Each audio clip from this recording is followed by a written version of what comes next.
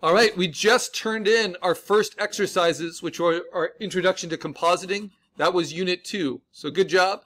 Now we go to Unit 3, and you see that instead of having a theme of image mining, of taking other people's pixels and using them for ourselves, we are going to get introduced to this idea of vector shapes.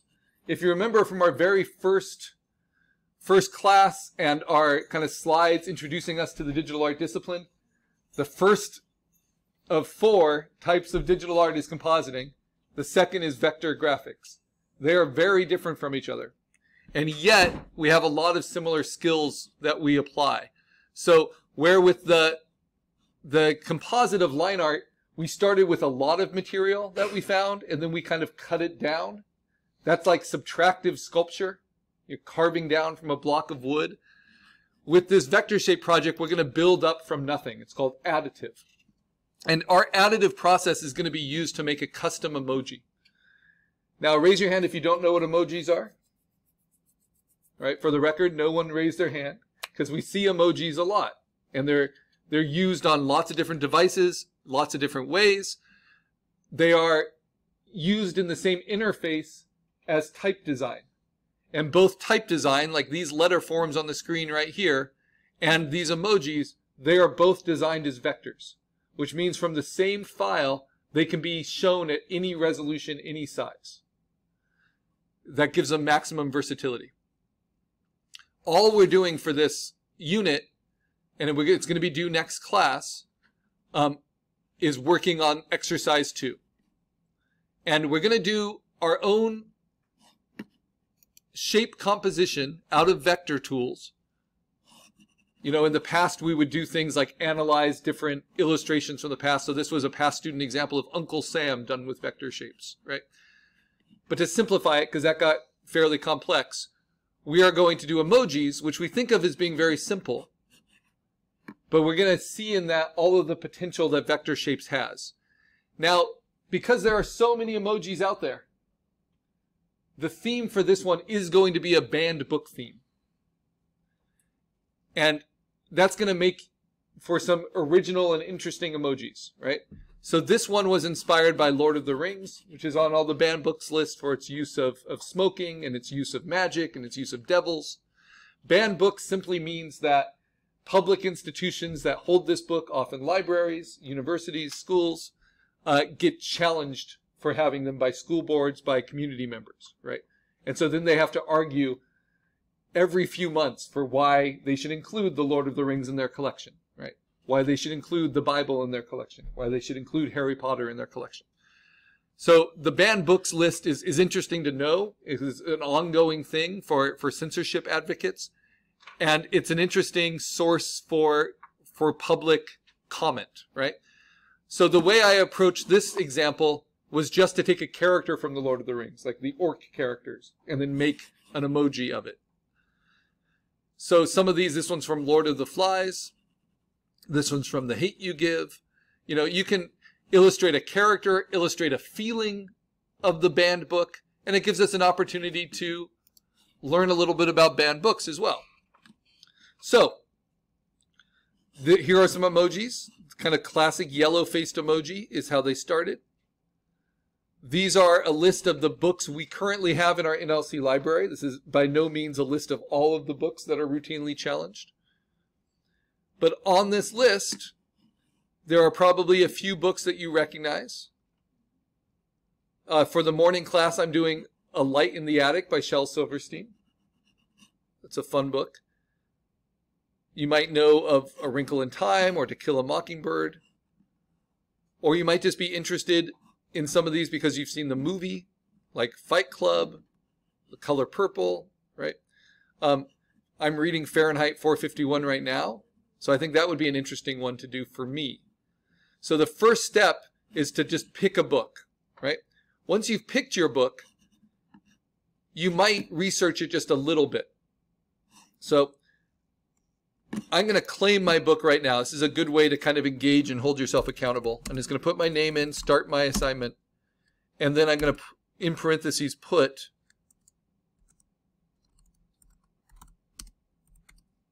my book title, which I think I spelled wrong. There we go. All right. And then I'm going to post it, and I can edit it and add my work as I go. So if that's my work, now I might research a little bit about it, because books are based in type, right? They're not usually based in images unless they're a children's book. And by looking at images, this is the edition I have that I'm reading, there are covers, right? And because I work as an editorial illustrator sometimes, I do book covers sometimes.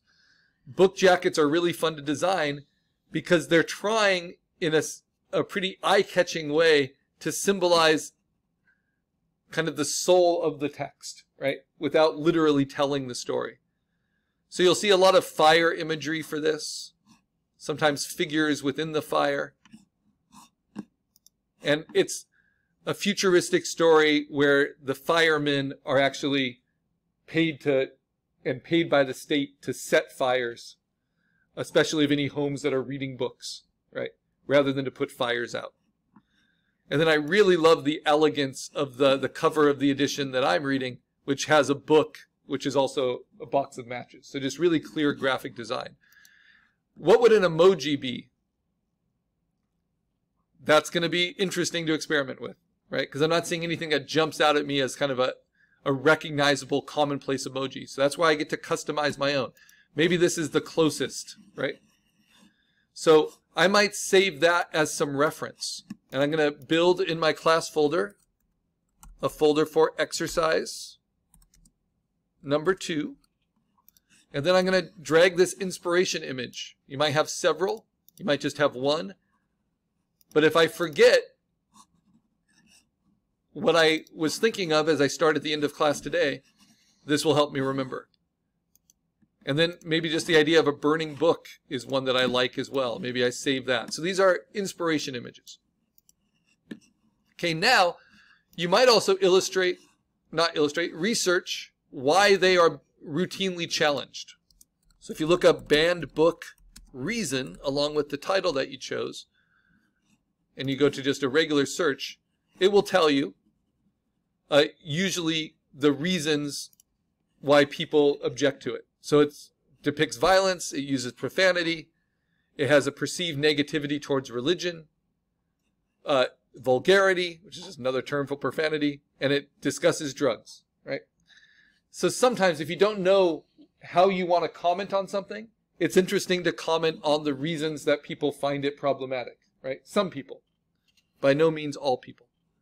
Because often it's because of this use of content that it's considered a valuable text as well. Because it's willing to talk about things that aren't always talked about. All right.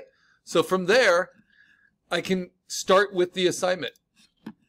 So I say this is additive from the bottom up. But instead of just starting to sketch like we will for an illustration project later on or for a logo project, I'm not just going to try to sketch an original emoji. I'm going to start with sketching using this very limited tool that's browser-based and linked here, which is emojimaker.flaticons.com. Because these are vectors at their most basic. Vectors are simple shapes that are filled with one color, and they are infinitely scalable. So notice, no matter how much I zoom in on this, the typeface is always clean, and this vector is always clean. That is not true of raster images. Okay, so we are going to be using vector shapes just to make our sketch. And the way this works is you can hit this randomizer button and just see all of the kind of potential mashups you can do. But it's actually, you have very limited options. And that's by design to start us off. So we're going to start fresh by clicking on the trash can, and we just get the blank background, which is the yellow circle basis emoji. And then you'll see all of your options on the bottom here. If you don't see them all, you can scroll through them. From devil to ghost to alien to purple horn thing to skull to poop to Cartman, you know, all the different ones. So, to monkey, cowboy. If this is kind of my inspiration, something like that. This is the only thing you can't edit. This is your base shape, and you can only choose one of them. The most complex one is probably the mind-blown one, which I kind of like for this because it suggests maybe something like flames or something powerful and explosive. And I'm thinking I want to do something with flames coming out of it, right? So I'll pick that as my base. Next, these criteria on the bottom, we have eyes, mouths, accessories, right? Eyes, mouths, and accessories, you can layer them up as many as you want. They're like cutouts of paper, right? So I can try the hearts, and it gets layered up on top of my background. The problem is I don't get to move it around. I don't get to change its size. I'm stuck with it, right? So if I want to choose something, I select it, and if I want to deselect it or unchoose it, I have to click it again. Pretty forcefully.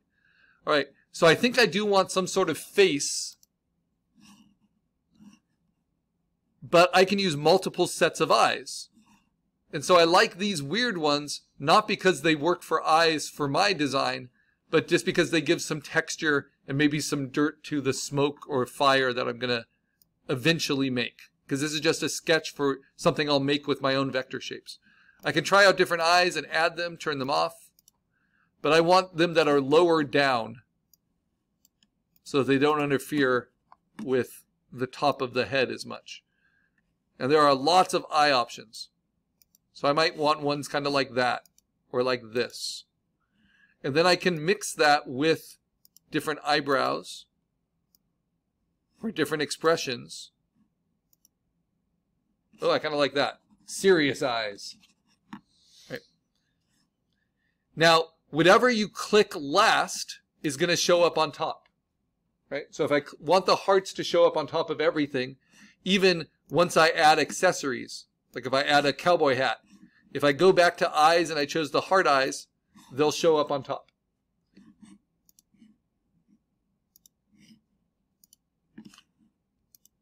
So I think I'm good with eyes for my sketch. And if I change my background, that will show up behind. Right? But I like my background. And you can only have one background.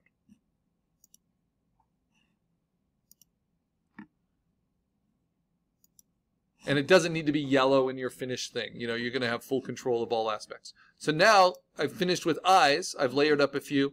Now I'm going to play with the mouths. And that's kind of cool, actually. It just covers up the eyes completely.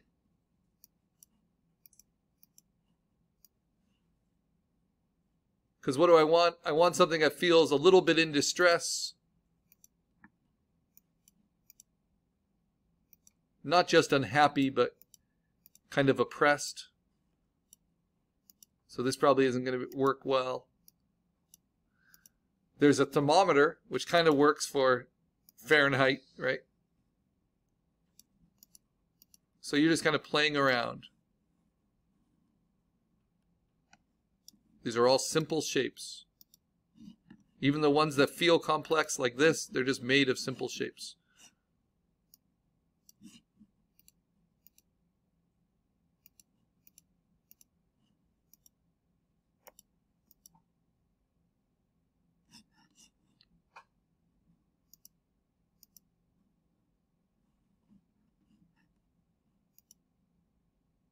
And by layering two frowns together, I can get a slightly different shape. You can do a frown with a mustache.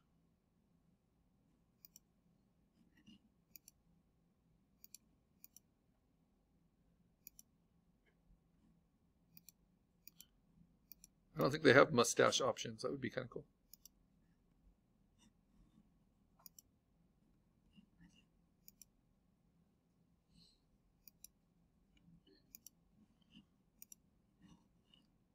All right. So now I've kind of got my mouth, and now accessories. Wouldn't it be nice if they had flames? Alas, they don't. They have face masks. That's a nice addition. They keep adding little things to this simple program.